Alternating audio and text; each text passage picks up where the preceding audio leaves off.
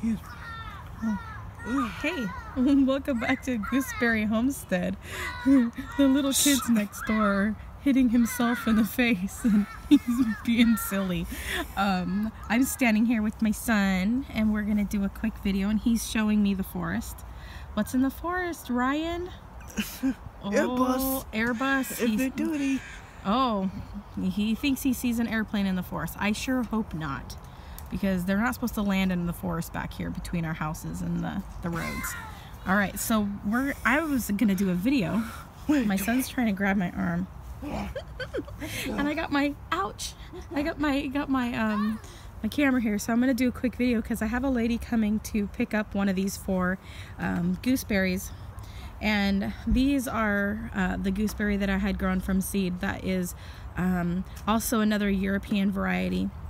And they are, when they do start producing gooseberries, they will have gooseberries that are like the size of those large grapes, so bigger than a quarter, okay? And don't let the little size of these gooseberries fool you one bit.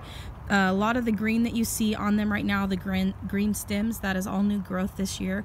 However, they were covered in aphids, and the aphids were really bothering me, and so I just trimmed off a lot of the extra leaves, and I left the majority of all the stems, and I just opened them up so that they had more room to breathe, so it would promote a little bit less aphids attracted to them, and a chance for less disease to set in.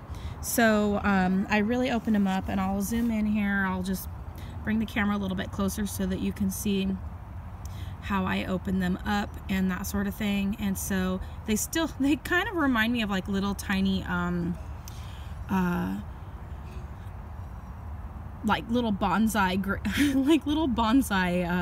gooseberry plants. And so but they will eventually get really big. They need to be put into some bigger pots this year, and that'll help promote growth and more fertilizer underneath, like with some really good cow manure or chicken manure or anything like that will really help. I did add some other types of topical fertilizer, as you can see in the tops of the pots. This you water it in, and it slowly leaches into the water and then into the plant. So I did that. It's a little bit more gentle in that way, but it could use a bigger pot, and so that they can have more room to expand and get a little bit bigger. But I opened up the centers so that there's more airflow, and I checked them over this morning, and I only found like maybe 2 to 3 aphids on them. And so that is key. I'm telling everybody who gets them from me, any of my gooseberries, they are prone to aphids. And so that's something to watch for. You want to make sure that you're spraying them. You can put neem oil into a spray bottle, and you can spray off the leaves and stuff like that. And it does not hurt the leaves. It does not wilt the leaves. I've sprayed these many times, and it really helps keep those bad bugs off of the plants and sucking. I think that's what was promoting them or keeping them smaller, is because the aphids were on them so heavily.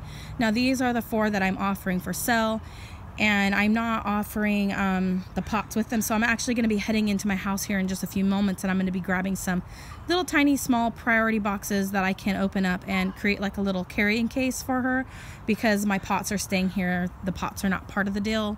They go to this stand that I have them in here. And I'll show you the 4 that I'm keeping for myself.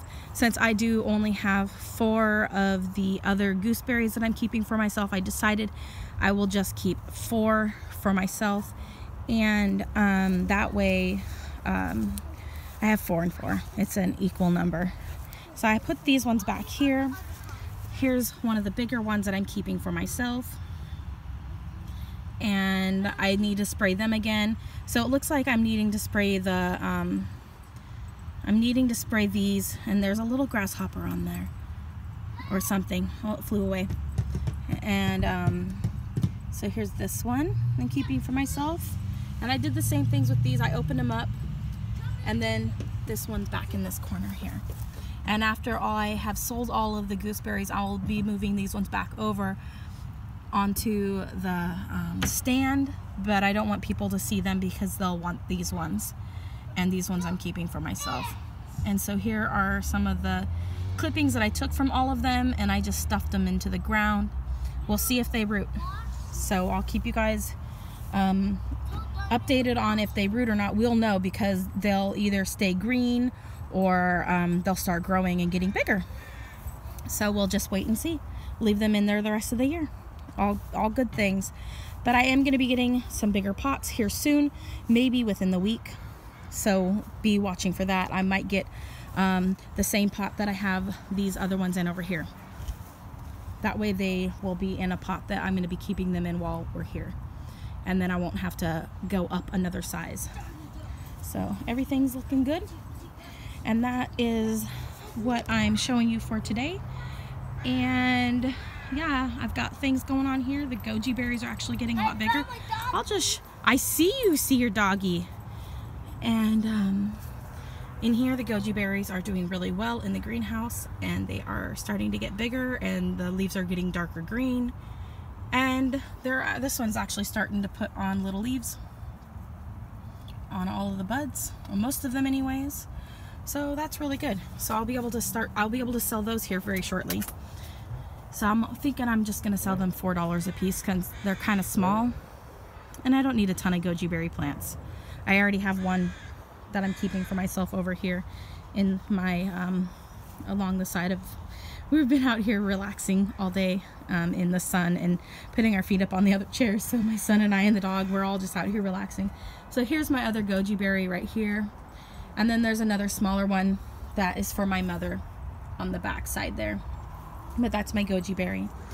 And so yeah, and then I did a couple other little things today. I put one of my starts for my lemon verbena in the ground, and I switched it out, and I put my sage that I had in the ground, because the sage didn't grab onto the other roots onto the ground. The roots didn't grab onto the other ground, so I moved them into a container pot and got them up off the ground so Walter can't pee on them. And then over here I put the lilac start right there. Kind of hard to see right there. And so I did that, and it was in this pot here. It's gonna do good in the ground right there. So that's the gooseberries, and it'll take a couple days for the rosemary over here to perk back up. I sprayed it down, and the new growth kind of like just laid over just a little bit, but in a day it'll perk back up. And then I've got some starts from the olive herb over there. But yeah, that's it for now, you guys. Thanks for watching my videos. Comment, like, and subscribe, and click the bell button to see more of my videos and to be notified. And as always, have a wonderful day. And Walter says,